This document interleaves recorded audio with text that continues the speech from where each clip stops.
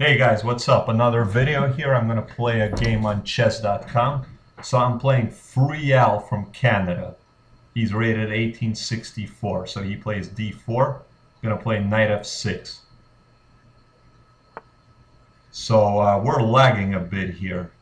He plays c4. We're going to try to work around that. So okay, so let's go with the King's Indian.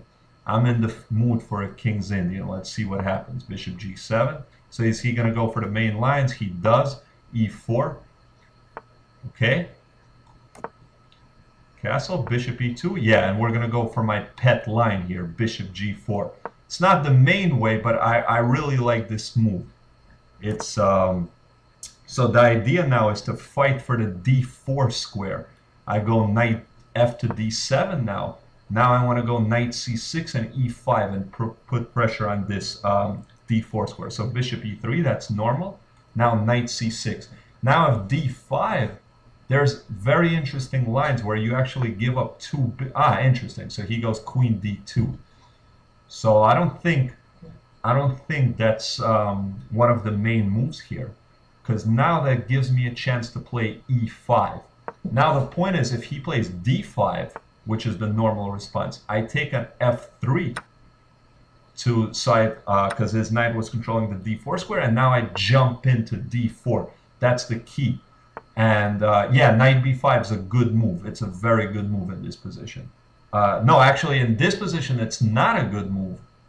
Because I take an f3 and mess up his pawn structure. Usually, his queen is on d1 when he does this idea. And the point is, if I play knight takes b5, plays cb, he has double pawns, but now he has a lot of pressure on the c file. He goes rook c1, queen c2. So here, I don't see a reason why not to take his bishop and mess up his pawn structure. Okay, so he's going to go here.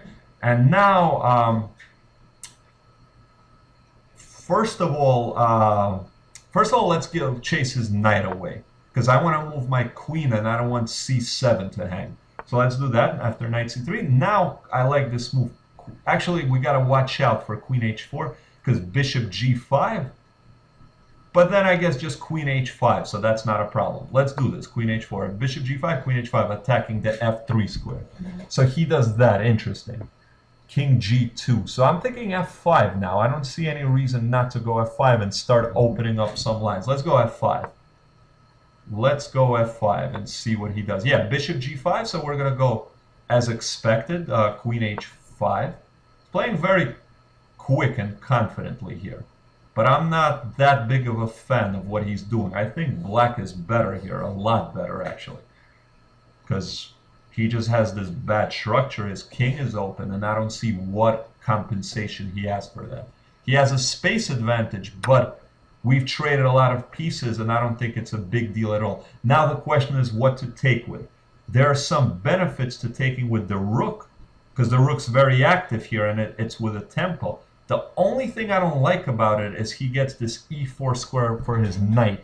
He gets this blockade. That's why I'm really not sure. There's an argument could be made for both captures. You know what, though? I think the dynamics I get, though, is more important than the e4 square, because now I'm also attacking f3. It's a double attack. Now I'm attacking his bishop, and queen takes f3. I'm not really sure how he deals with it. Queen, interesting. Queen e3, doesn't that just hang a piece? I think it does. Let's just take the bishop. Looks like a free bishop to me. We just got to play faster now. Oh, so he just resigns. Okay. So yeah, that was an interesting game. That was an interesting game. His idea, knight b5, that's a standard idea, but it's without queen d2, because queen d2 allowed me to take an f3, double up his pawns. And black was just better here, and the game just proved it. It was just very unpleasant for white to play. So hope you guys enjoyed that. Bye.